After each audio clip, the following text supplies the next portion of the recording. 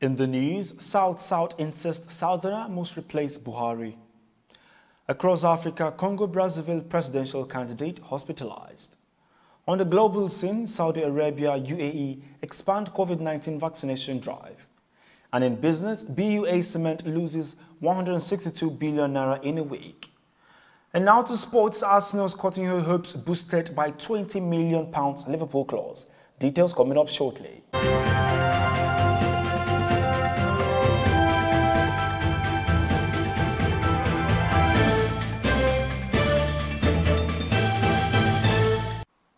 This is TOS Television, your digital first Pan-African news network. I am Merciful Jinamo, and this is TOS News 360. People's Democratic Party struggled to hammer out a deal on the zoning of the presidential slot ahead of the next general election. The South has said a Southerner must replace President Muhammadu Buhari in 2023. The zone said their position was in line with the zoning arrangement of the two parties. The South had in several position arguments maintained that it should be allowed to complete its 2 terms of 8 years, which was cut short by the defeat of former President Goodluck Jonathan in 2015. In the spirit of fairness and equity, most individuals from the zone had warned repeatedly that none should allow himself to be used to scuttle the zone's chance of producing the next president. Yesterday, the Pan-Niger Delta Development Forum further advanced the position further, saying there would be no compromise in the resolve to have a Southerner as the next president in 2023. And former President Goodluck Jonathan should not expect the support of Governor Nyesom Wike of Rivers State should he agree to contest the 2023 presidential election on the platform of the All Progressives Congress. Wike, who served as Minister of State for Education in the Jonathan administration, said there was no way he could work against the interest of his party, PDP. Jonathan is a member of the PDP, but speculations have been growing about the possibility of his defection to APC to contest the next presidential election. And now to Enugu, the state government said it has started rolling out COVID-19 vaccines to the 17 local government areas of the state to ensure that health workers, strategic leaders, and highly vulnerable get their jabs. George Ogo, the Executive Secretary of the Enugu State Primary Healthcare Development Agency, speaking with journalists on Saturday, notes that the vaccination exercise would last 10 days. The Enugu government 12 days ago received 65,400 doses of the AstraZeneca COVID-19 vaccines from the National Primary Healthcare Development Agency, Abuja. And talking insecurity, gunmen have raised the Isiala-Mbano Police Divisional Headquarters located at Umo-Lemai in Imo State. The gunmen who invaded the divisional headquarters armory on Saturday night freed suspects in the detention facility and carted away arms. It was gathered that the gunmen on arrival condoned off the divisional headquarters located at Umoeze Road and opened fire. According to Punch, the gunmen sacked police officers on duty, freed suspects, and invaded the facility's arms storage department before setting it ablaze. The leading opposition candidate in Congo-Brazzaville's presidential election is in hospital with COVID-19 while voting is underway. In a video circulating on social media, 61-year-old Guy Brice Parfait Kolelas is seen briefly removing an oxygen mask to tell his supporters that he is fighting death. Kolelas, who is diabetic, is one of 6 candidates running against President Denis Sassou Nguesso. Family members have said they are trying to arrange for him to be evacuated to France for treatment. Nigeria's female parliamentary caucus has hailed the emergence of Samia Hassan as the first female president of Tanzania and the only female executive leader in East Africa. The lawmakers stated these in a congratulatory message signed by its board of trustees on Saturday. They also commiserated with the people of Tanzania over the loss of its immediate past president, John Magufuli. This is your digital first Pan-African news network, TOS Television, and you're watching TOS News 360. More stories after the break.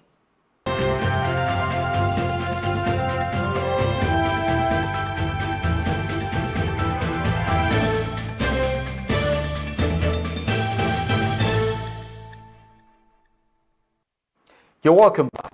Health authorities in Morocco reported 444 new COVID-19 cases, 484 recoveries, and 8 related deaths over the past 24 hours as its vaccination campaign continues.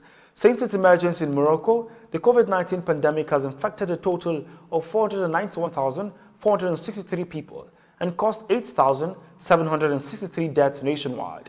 Testing continues unabated as 11,678 new tests were issued over the past 24 hours, bringing the total number of issued tests to 5,369,133. Hospitals across Morocco are currently caring for 406 severe cases amid 3,830 total cases across the country. 25 citizens had to undergo invasive intubation, while 239 patients are on breathing support through the use of ventilators. Morocco has now vaccinated 4,264,168 citizens with their first COVID-19 vaccine, of which over 2 million received their second dose. And now to news on the global scene. Saudi Arabia and neighboring United Arab Emirates said on Sunday health authorities have expanded COVID-19 vaccinations to all citizens and residents aged 16 and above as Gulf state race to bring the virus under control. Riyadh said the health ministry will start inoculating its population aged 16 and above with Pfizer vaccines, while the citizens and residents aged of 18 and above will have AstraZeneca shot. It did not provide further details. The government said on Saturday around 3 million vaccines had been distributed across 500 vaccination centers. Pakistani Prime Minister Imran Khan have reportedly tested positive for COVID-19 disease on Saturday, 2 days after receiving his first vaccine dose. Government officials said urging people not to be deterred from getting vaccinated. Pakistan's vaccination rollout has been met with widespread vaccine hesitancy, and Khan's positive test could serve as a setback to the inoculation drive in a country of 220 million people, health experts said. And Ecuador's health minister resigned Friday after just 19 days in the job, the government said, amid a growing scandal over the distribution of COVID-19 vaccines to well-connected figures. In his letter of resignation, Rodolfo Fadon stressed that he was stepping down from strictly personal reasons. Fafan replaced Juan Carlos Zevallos, currently under investigation for influence peddling, which fled the country for the United States after his resignation. Nowruz begins at the spring equinox, with the sun crosses the equator and day and night are equal length.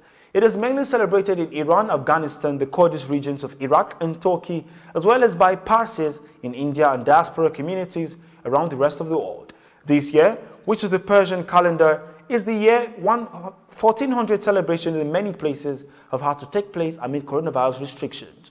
In this COVID-19 ward in Firuzbadi Hospital, Tehran, healthcare workers celebrated with their patients by setting up a ceremonial table covered with symbolic food items.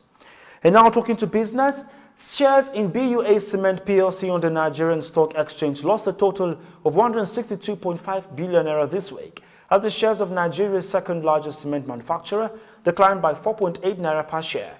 The 4.8 naira decline in BUA Cement share price led to the 162.55 million naira loss in the market capitalization of the cement tiger. This move can be linked to the sustained sell down in the market as local investors cycle out funds from the market in search of impressive yields in the fixed security space. You're still watching News 360 on TOS Television. More stories after the break this day.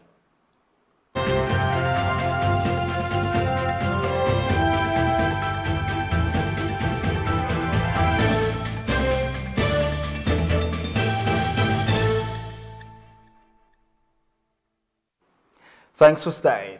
Still on business, Nigeria Interbank Settlement System PLC recently announced the launch of the NQR Repayment Solution, an innovative payments platform implemented on behalf of all financial service providers. The new Quick Response Code solution offers a robust platform that delivers instant value for P2B and P2P transactions by simply scanning to pay.